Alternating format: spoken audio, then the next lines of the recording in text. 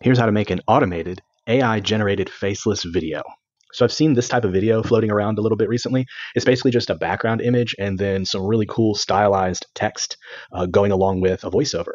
Well, it turns out that this is really easy to automate, and I'd love to show you how. All right, the first thing you're going to want to do is go to JSON2Video. That's JSON, the number 2, video.com, and create a free account. You just ask for an API key, it gets it emailed to you, and then you use that API key to log in.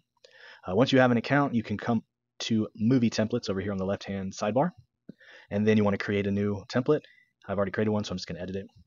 But the first thing you do is go to the right-hand side and change the resolution to custom, 1080 by 1920 if you're going to make a short-form vertical video. Obviously, you can make whatever you want. Then you come under Scenes, and you just add an image. I created this in Canva. It's just really quick for the purposes of this tutorial. Add an image, and then click to add subtitles, right? So you click the little plus sign, and then here you can create these cool stylized subtitles. I use the classic progressive. Here I'll show you what that looks like, and it basically does like every word, and then the last word is yellow. You can change all of that too. You can change the font, you can change the font size, the word color, the line color, the outline color, like everything can be changed right here, the position. So that's really the main feature, the main benefit to this service is that you're able to make a video with really cool stylized subtitle. And then all you want to do is click add one more time and then add the audio. You're not going to actually add an audio. You just want to add that because it creates a place for it. And then when you save it, you can come to the JSON here, and you're going to need this, but I'll show you that in a moment. We're going to move over to make.com now. In make.com, what I have here is a randomizer that randomizes a bunch of really cool AI-related topics. And then I have a Perplexity module that uses the new Llama 3 Sonar Large 32K online. And actually, the newest is 128, but they don't have that available through their module yet. So you can make an API call if you prefer. But either way, I use Perplexity. You are a topic summarizer. You look online for the latest information on a given topic and then summarize the most important details about that topic. That's the system prompt. And then the content is look up the latest information on this topic. That's the randomized topic. Provide an extractive summary of the most important details.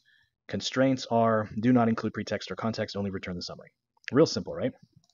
And then that output is given to GPT-4o. And GPT-4o is instructed you're a monologue generator. You take information on a topic and create a poignant and powerful monologue about it. And then here's the user prompt. Deliver a short monologue, less than 30 seconds to read on the topic. Use the following details, and this is the details from Perplexity. And then adopt a friendly educational tone. Do not sound poetic or prophetic. Just speak in a casual, matter-of-fact way. And then the constraint is to not include pretext or context and only return the monologue as it is to be used as a script for a video. And then be sure to make it short enough to be read in 30 seconds or less. And I'll explain why that is in a second. Then we use OpenAI's generate text, right? So here, TTS1 HD system, which is for high quality. Use output is MP3. We use Cloud Convert to take that MP3 output, which it comes out in buffer, so it's not a URL, and we turn it into a URL using this module here, Cloud Convert. It's a convert a file, so it just converts an MP3 to an MP3, but the output is a URL. Click download a file, and that makes the URL downloadable. Then we have the JSON2Video here.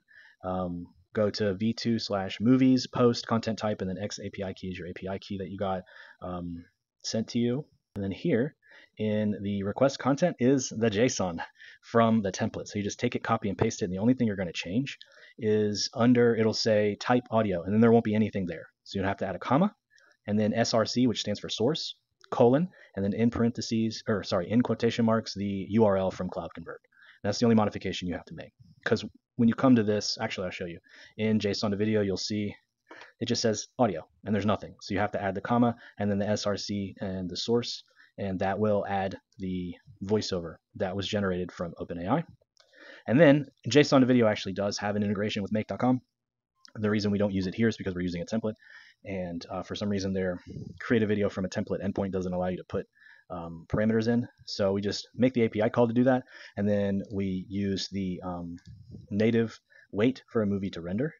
And then that'll just like sit there and check and check and check until the video is done, and then it'll give you the URL to the video. And when you run that, you end up with something like this.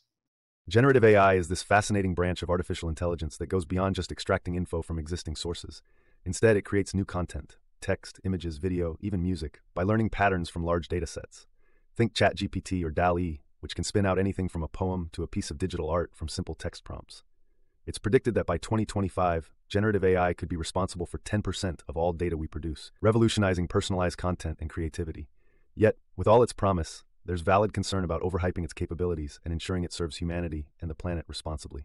A couple of quick notes on JSON2Video's plans, however. Obviously, on the free plan, you have the watermark.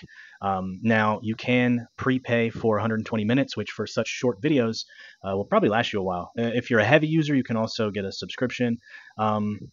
But regardless of whether or not you have the free or the paid, unfortunately, the max length is, I think for the free is only about 60 seconds long. For the paid, I think it doesn't go up much more. It's like 2 minutes, unless you go to startup or above. So this is going to be short form. Transloaded, obviously, is a direct competitor. Transloaded offers a lot more on their free tier. However, it's really difficult, if not impossible, to have stylized subtitles the way JSON2Video has. So for stylized subtitles, I think this is a great option, especially because in the module, you have the ability to create slideshows too. So you don't have to just use Transloaded. So if you want anything that has stylized subtitles shorter than a minute, then JSON2Video is a great alternative to Transloaded. All right, hope that helps. Cheers.